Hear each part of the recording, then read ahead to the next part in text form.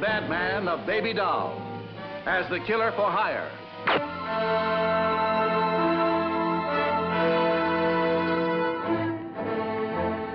With the whole eye-stopping city of San Francisco as the background for the first feature-length lineup manhunt to hit the big-size movie theater screen. Well, the bag belonged to a man named Dressler, Philip Dressler. He came in on the Insomnia this morning.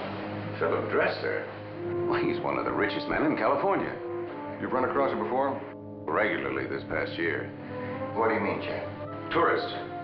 Reputable travelers are being used as innocent smugglers. The tall man in the Harvard. The lady and the kid. Is she a carrier? Those are the brakes. Please leave us alone. We'll forget about the doll. Just leave us alone. Tired line you fed me. Thought I bought it, huh? Think I'm a patsy with a good thing printed all over my face.